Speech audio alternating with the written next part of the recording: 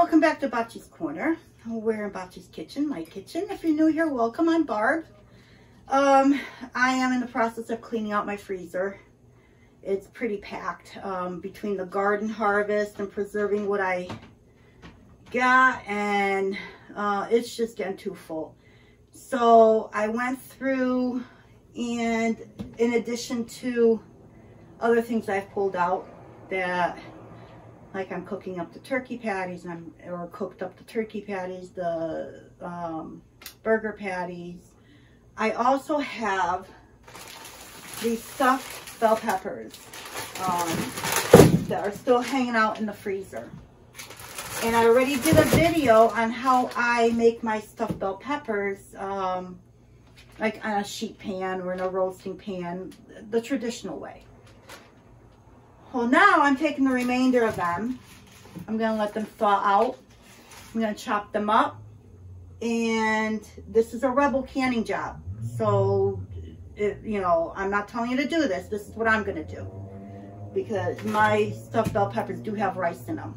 And there's no testing done on rice. I have seen rice canning videos.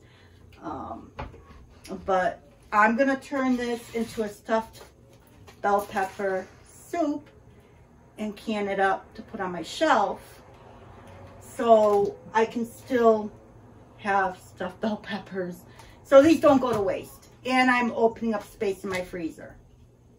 So I thought I'd bring you along. So these just need to thaw out. I don't have a recipe in mind. I'm gonna fudge through it and try and keep track of how I do this, and it may be a combination of other recipes that I find, and just put my own spin on it. So let's get to it.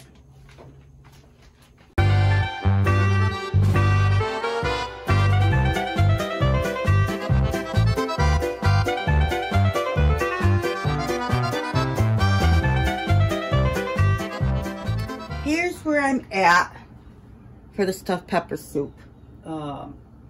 I'm gonna loosely follow this recipe. My stuffed peppers primarily have all this already in them because they're already cooked.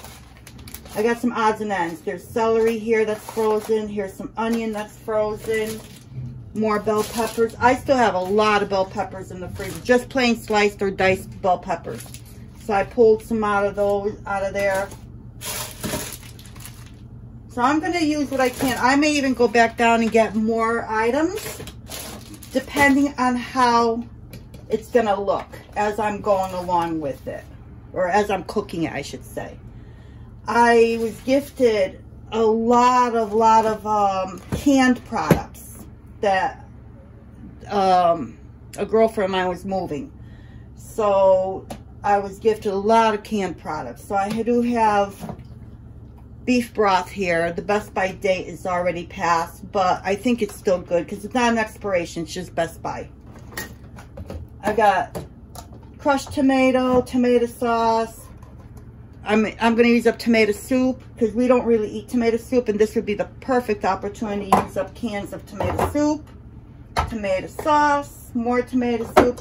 I'm going to throw in some Rotel or just diced tomatoes with chilies. Use these up. Yeah, so some of these cans are dented and they were bought on discount, but they seem to look okay. When I open them, I'll inspect them, make sure everything is good inside of them. So let's get going.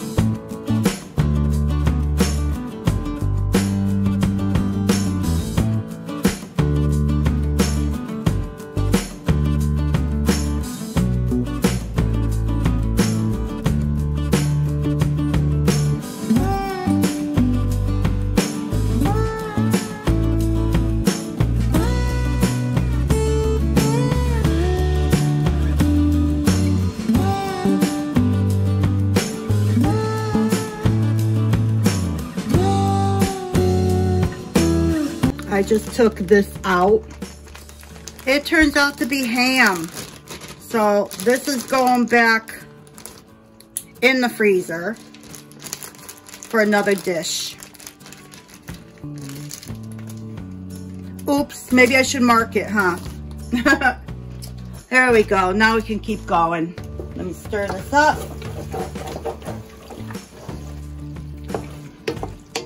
I'm pretty much just dumping everything in here, and then I'm going to add my broths, my sauces, and everything. I do have more peppers. I think I'm going to add, I'm not sure how many of these peppers I'm going to add, but I'm still going to add some more peppers to it.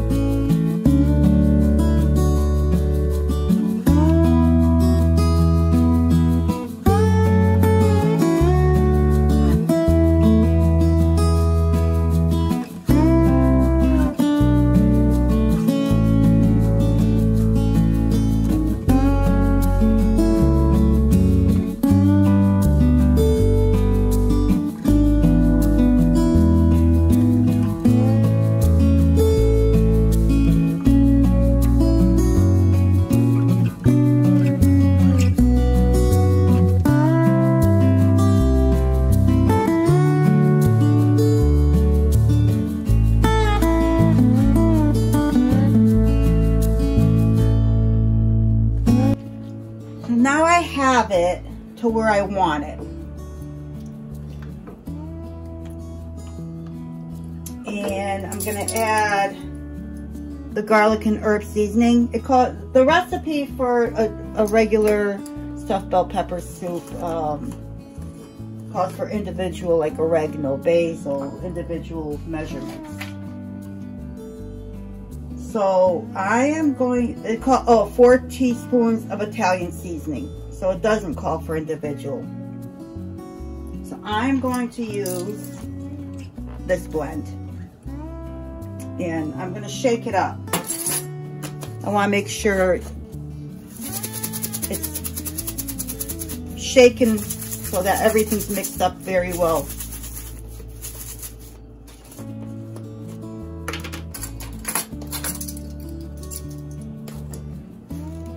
So I think I'm going to use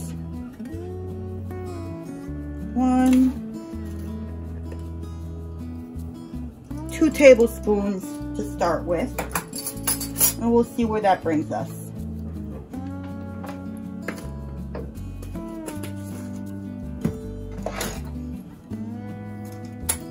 I also want to add a tablespoon of salt. Maybe not, yeah.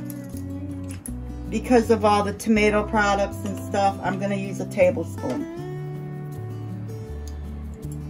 I'll probably end up adding more after. But I'm just going to let this all simmer together. I'm not going to add any more cans of anything.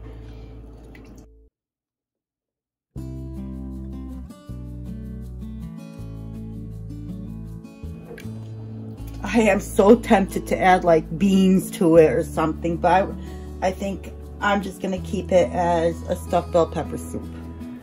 My take on a stuffed bell pepper soup. And it's pretty much emptying out my freezer and using up canned goods. I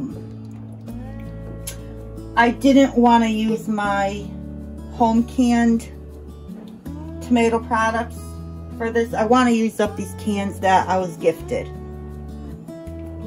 So, and because my tomato products were canned like last year, they're still good for quite a while.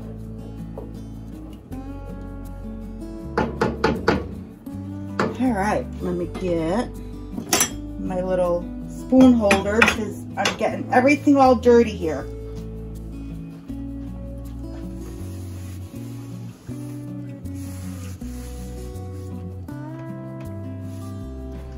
I want to give it a little bit of a taste.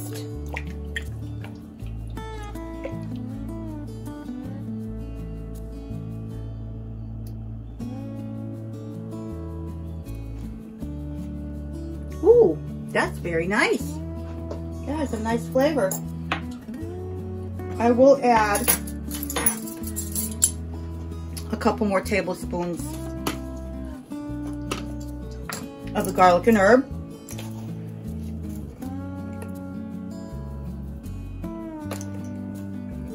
So a total of 4.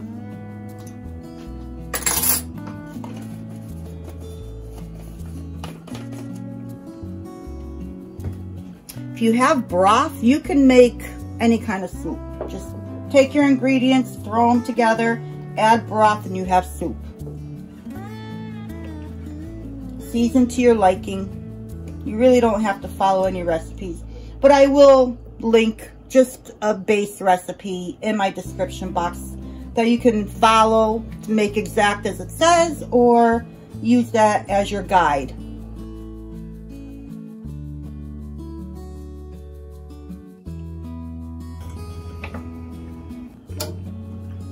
So I'm just gonna let this keep heating through a little bit. I'm not gonna cook it. I'm letting this all heat through while I clean up this mess, and then we'll get to canning this. That's got a nice kick from the Rotel. It's just right. It's not overpowering. It is just right. So I'm glad I added those in there. So we'll be back, or I'll be back, or I'll bring you back. I think I'm all set now. I did not cook this because the meat, everything was already cooked. And it's gonna cook in the pressure canner in the jar. So all I want to do is just warm this through, which I did. It is a little bit on the hotter side than I wanted it to be, but we're okay. So let's start filling these jars up.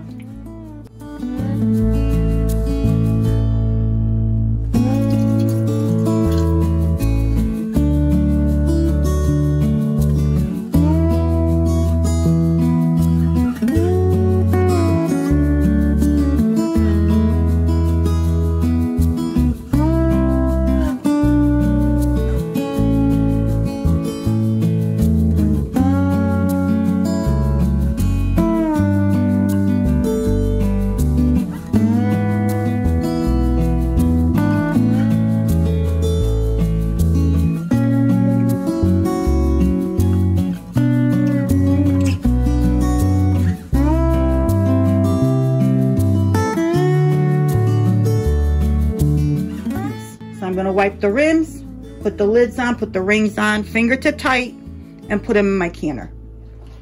So I'm going to use a paper towel, and I have a little bit of white vinegar in here, and I'm going to wipe the rims down with white vinegar to get any